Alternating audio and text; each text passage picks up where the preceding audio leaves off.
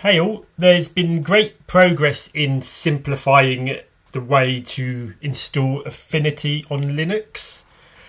I'm just on RyzenDew's new GitHub page and there's two flavours that you can download. You've got an x86 app image and then an x86 app image for older CPUs. And basically you download it and just run it and it will clone Affinity and all the wine to a folder in like 30 seconds, and that's it. And then you just run it. So every time you click the app image after that, it will just run from the off. Now the older CPU one was intended to be for machines that say older than 5 years, but I found on my ZenBook Duo that's only like a year and a half old, but because it's got Intel graphics integrated, I had to use the old app image because the new one it didn't like for some reason. So I'm just going to download one of them now and show you how it works. Got to do a massive shout out to Matt's Creative YouTube as well, as he's the brains behind all this. He also has a GUI installer which will install all the dependencies one by one and then install Affinity, but this is by far, in his words, the run and gun way of installing it. If you're new to Linux, this is the easiest option. So that's just downloading.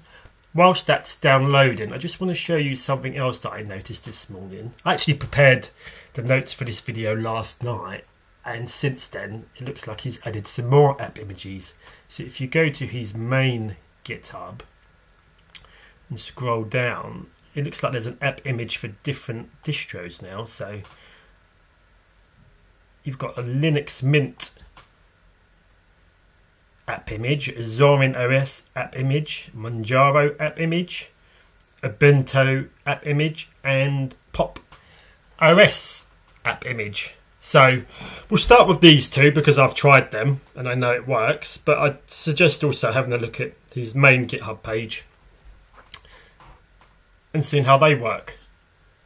So right, that's downloaded now, so let's open it.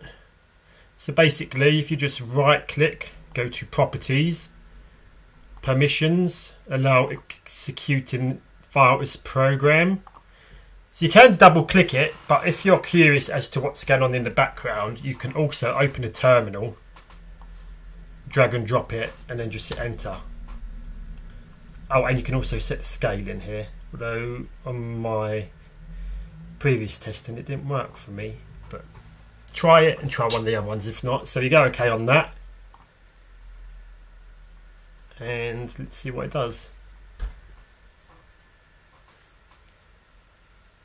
Well, look at that. Oh no, actually I think I've already done it once.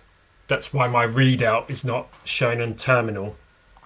But basically you can just open it or you can drop it in terminal, hit enter, and then for a lot of applications it will tell you what it's doing. So that's it, it's open. So if we just close that again, double click the app image, just set the select scaling again if it works. Okay.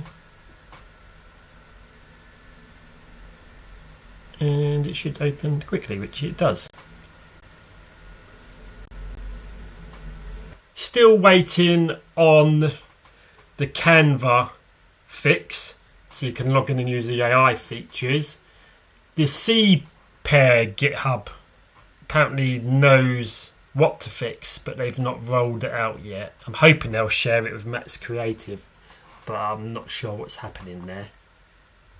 But yeah, teamwork makes the dream work, they say. So that's all for today, but yeah, let us know how you get on with these app images in the comments, and please hit subscribe and I'll keep you updated to everything Affinity. So all the best.